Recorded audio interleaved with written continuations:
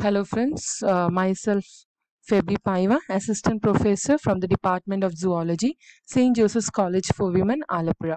Today we will be discussing with the topic Salpa.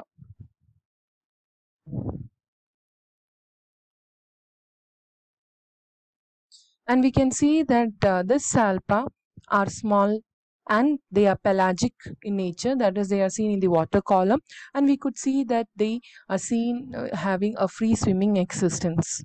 They are found in the tropical, temperate and cold seas. And when we speak about its body, as the picture indicates, they are transparent in nature, almost barrel in shape, and they are having two openings, that is mouth and the atrial apertures. And these bodies are enclosed by a permanent gelatinous, soft and very thin test.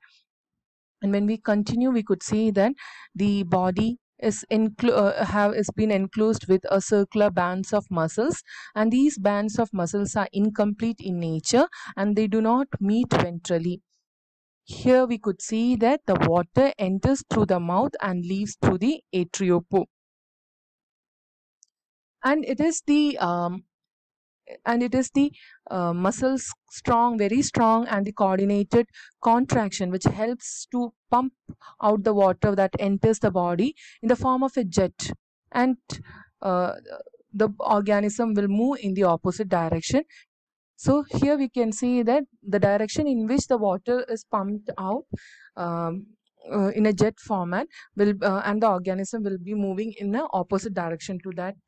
And we can see that pharynx is spacious chamber, and it opens into the atrium using via a large gill slits. They are having a pair of large gill slits, and this pharynx, we can see that it is having a flow, the ciliated groove in the flow, we call it as the endostine, and this pharynx is used to strain the water that enters through the enters the body, and they filter and feed the planktonic organisms.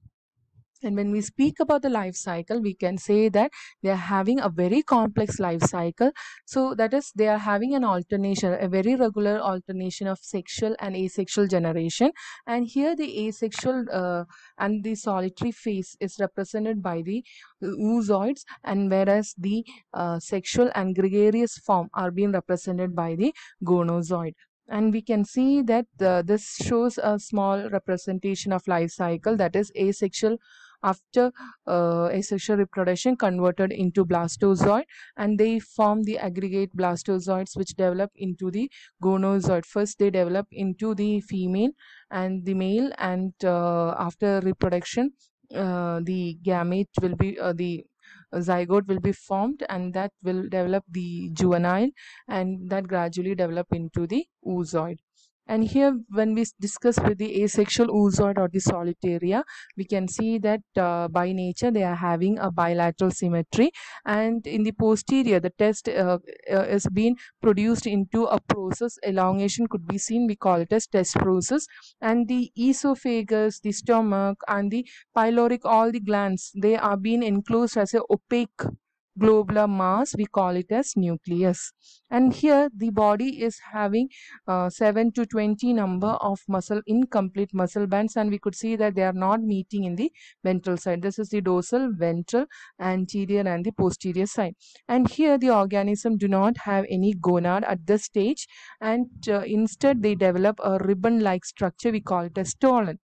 And this will be developed almost near from the endostyle. And this stolon, as the organism grow, it also increase in size, and they bud off, they have been broken into small blastozoids, and these blastozoids gradually become the sexual gonozoid. Now, in the case of the sexual gonozoids, gregarian phase, we can say that when we compare with solitarian phase, we can see that these are more smaller in size, and they are having almost ovoid structure, asymmetric in nature. And other features which make them different from the solitaria is that there is the presence of gonads. We could see testes and ovary will be developed in them, and they have very limited number of muscle bands when compared to the solitaria.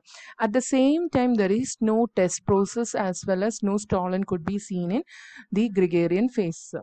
This organism at this stage is bisexual in nature, and the ovary will develop first. So we call that phenomenon as protogynous, and the fertilization is internal.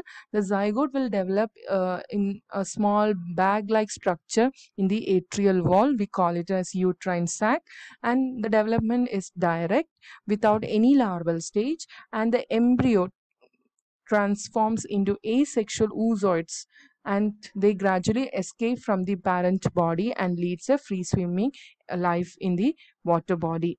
Later it gradually develops the stolon and they repeat the sexual phase of reproduction. So this is the um, briefing of the life cycle. We could see that asexual oozoid form, the solitarian forms, the stolon break into bud off into small blastozoid, which gradually develops into the like gonozoid. The female will develop first, and then the testis will be developed, and we can see that the male and the female gamete fuse within the body itself, and fertilization will be taking place in the body, and the gamete will be the zygote will be developed in a uterine sac in the atrial wall, and they gradually develop into the oozoid, and these oozoids will move out of the parent body into the free water column, and they exist as a